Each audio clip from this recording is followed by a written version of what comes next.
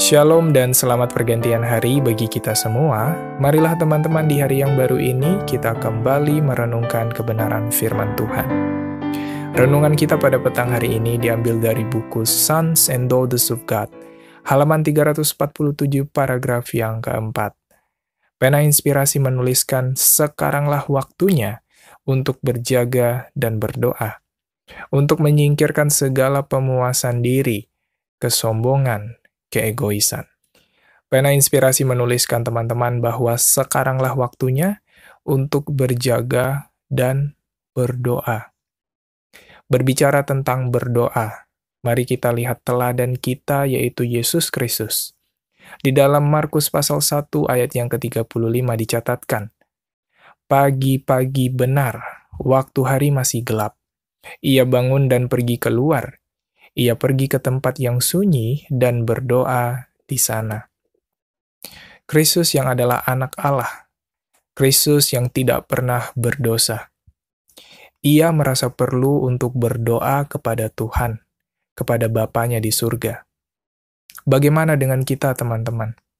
Kita yang adalah manusia fana, manusia yang jatuh di dalam dosa.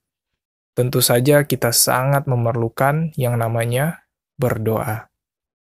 Di dalam ayat yang baru saja kita baca, kita bisa melihat teladan yang Kristus berikan kepada kita, yaitu di mana Kristus menyediakan waktu khusus supaya ia bisa berdoa kepada Bapa di surga.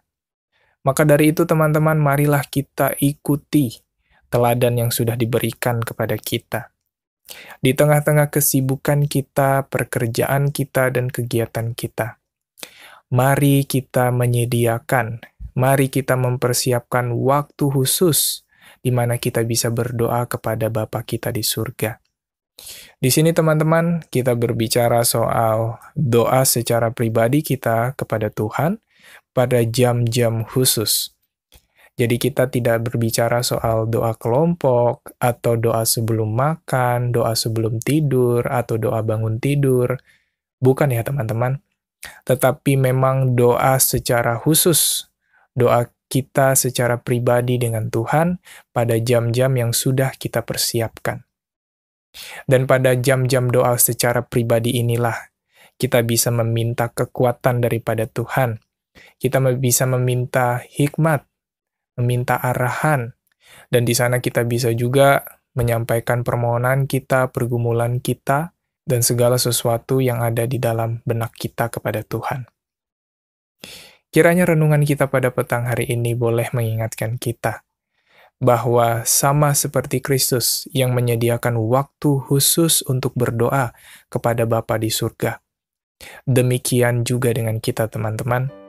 Di tengah-tengah kesibukan kita, mari kita juga meneladani apa yang Kristus lakukan. Bertekunlah dalam doa, dan dalam pada itu berjaga-jagalah sambil mengucap syukur. Kolose pasal 4 ayat yang kedua. Demikianlah renungan kita pada petang hari ini. Selamat pergantian hari dan Tuhan memberkati kita semua. Amin.